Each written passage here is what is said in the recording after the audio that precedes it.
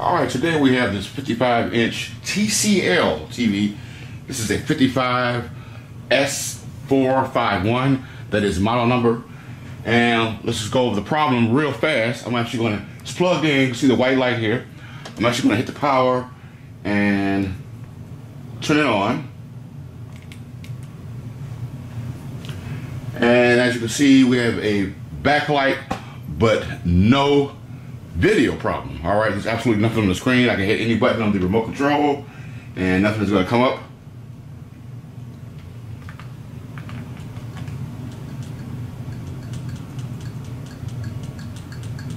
You can hear the volume, and of course you will have sound if it's on the right input, but you will still have absolutely nothing on the screen, just a blank backlit screen with no video. And I can turn it off.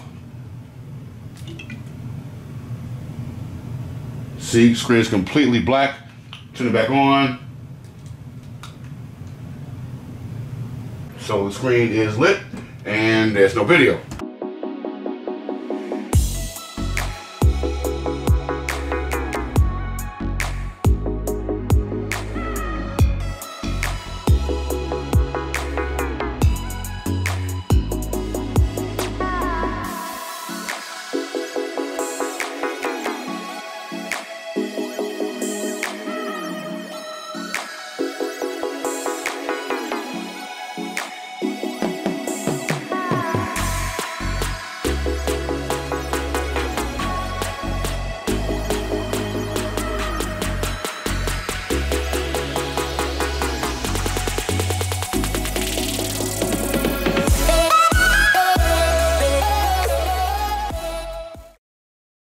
Just move the middle part off. Simple as that. Screws here, here, and all around there. Looks like I can zoom in on the model number. As you can see, TCL, under the TCL model 55S451. It's kind of like a newer, one of the newer 55 inches. Now usually when you have a backlight with no video problem, it's going to be a T-con board or maybe a panel problem, right? And as you can see, if we look closely, we have absolutely no T-con board. All right, no T-con or timing control board for short. That is the board that goes directly to the panel drivers. We have the panel drivers to my right, that's to be the left and the right one, okay?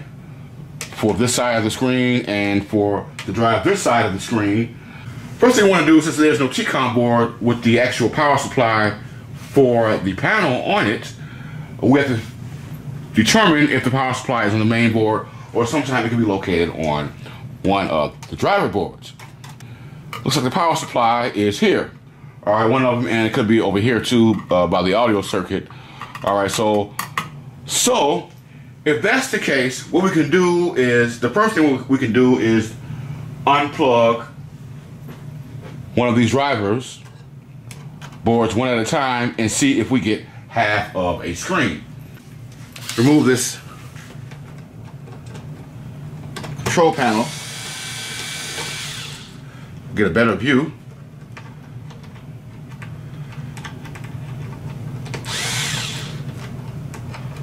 The little white light and also our infrared detector is on here, right there for the remote.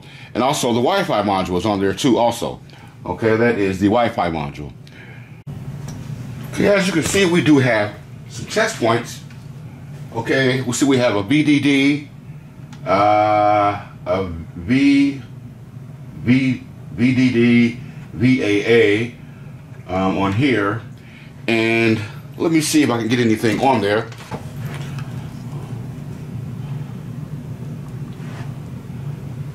I have 0.5 volts here on that one.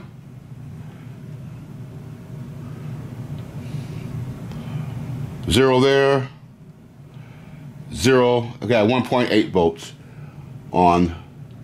Can't really read that last one there. But there obviously should be some voltage. And if I go to the other side, which looks like the same one, VAA and VDD.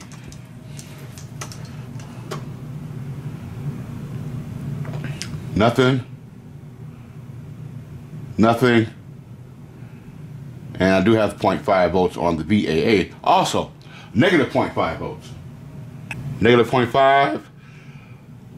This over here I have 1.8. Go to this side. 1.8. 0 on that one, and another negative 0.5 on VDD. So what I'm going to do now, I'm actually going to unplug it, the power, and I'm going to unplug the panel one at a time and see if I got a half a picture.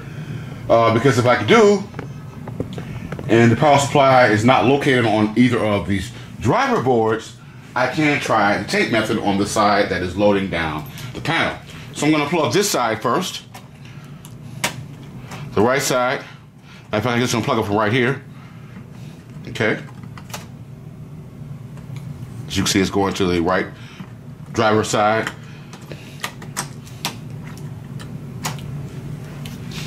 Let's go ahead and turn it on.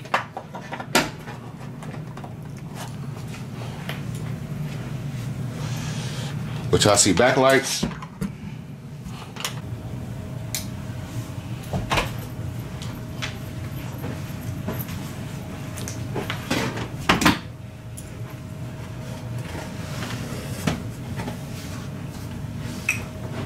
I do not have a half picture at all. I'm going to plug this side back in very carefully. And I'm going to unplug the other side. The left side, I'm going to unplug that right there. I'm going to plug it back in.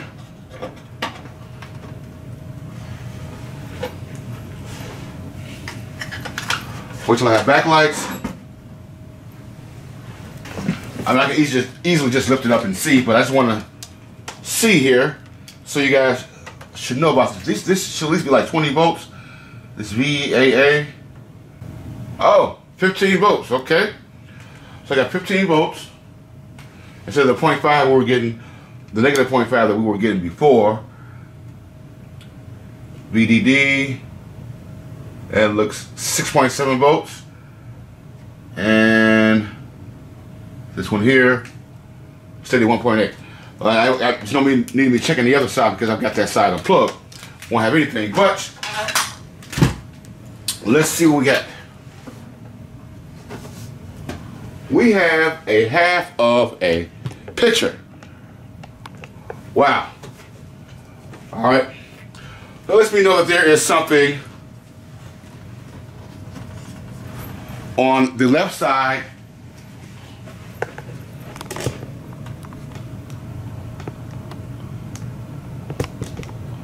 on this left side driver board that is loading down the panel. Okay, so what I'm going to do now is we're going to have to isolate which one of those connectors are, or see if we can jump out the connectors that are actually loading down the actual LCD panel for a screen. We're going to get some regular clear tape, okay, something like this here. And what I'm going to do first, let's look at the connectors first. Metal contacts on the connector. All right, and as you can see, I do have it marked. But the quick way to do this is just to take a big piece of tape like this. All right. And I'm going to do like maybe half.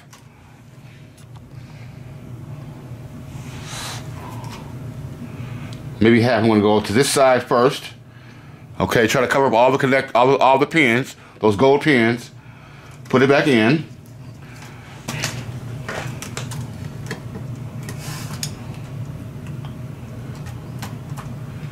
Okay, clamp it back down very carefully.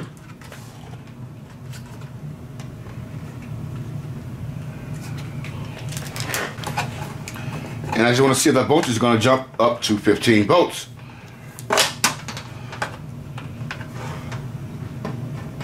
I'll grab my meter over here, inside one of the holes, and I'm going to actually fire this back up.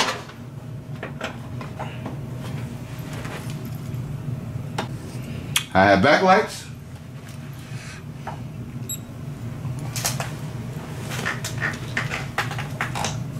Let's go back to VAA. And now I'm still getting 0.5 volts. So I don't need to turn the TV around because it's going to have a blank screen, right? Because I'm only getting the 0.5 volts. But what we're trying to do is isolate the side down to a section of this connector that has the bad circuit on it. I'm going to go all the way over here on this side. That's about half because I had it right here. And that's about half. And then here is about half. Yeah, that's more than half, okay? And I'm going to try it on this side.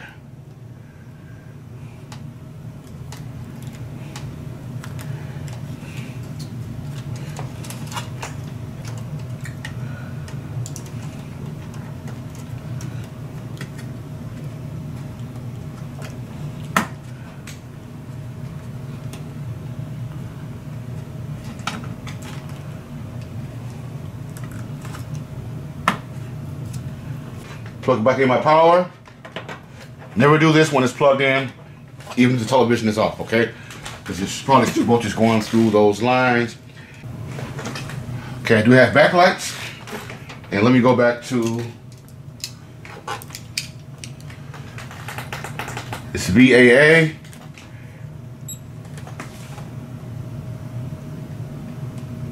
And there it is. We have our 15 volts, okay? I can check it over here also. VAA, where we at? One of these here. It looks like this one maybe. That's 11 volts. 3.9. 1.8. VAA, 15 volts.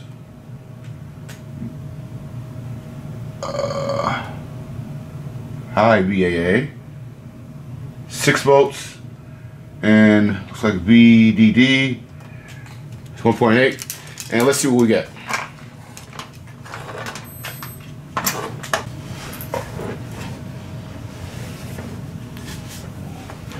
Look at that. Almost. But as you can see, I have a line at the bottom, which I'm not too concerned about. It's a little darker shade on, I believe this side. Maybe you can see there's a line right here going all the way up. Let me see if I can actually go to something.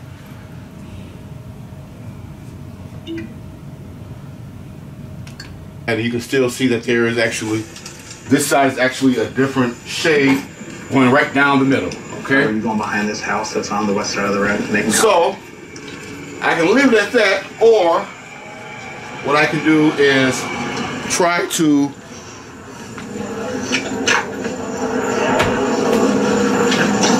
make our tape smaller and try to isolate it even better, and maybe we can get a better picture.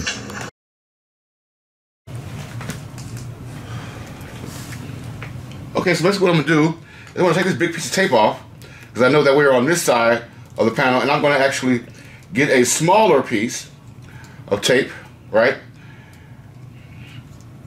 So it can cover less contacts or less lines. Start right there and work our way over until we find a picture that may be a little bit better without that half of side being darker than the other. But I did that already. Do that one at a time. Keep going over. Go right there. Plug it in. Try it like that. But I think I've already got a spot. Make this video quick. I'm just going to put it, I believe, right here. And I still had a contact on the left side. Let me just make sure I'm good with that. That was still open. I believe it was right there.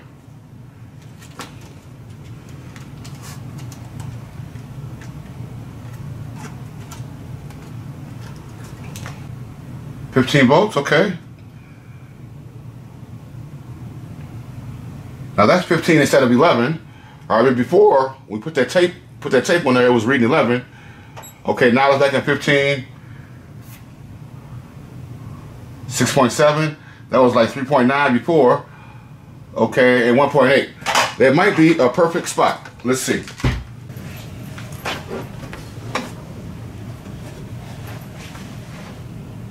Okay guys, that is it.